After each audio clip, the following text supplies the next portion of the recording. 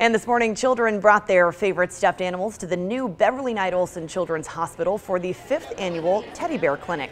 They went through different procedures that doctors and nurses perform at the hospital every day. From shots to weighing and measuring, x-rays and blood sugar checks, the event is a way to make kids feel more comfortable in a hospital by learning the day-to-day medical tasks.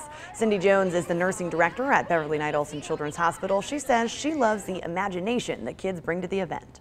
When they get here, they tell us they have a tummy ache or their arm is broken, and to get to watch them get to the end of the Teddy Bear Clinic and get a certificate that we fixed everything that was wrong with their bear, and just their imagination and playing.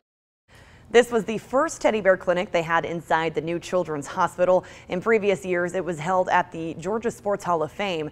Jones says they look forward to having the 6th annual event right there at the new Children's Hospital.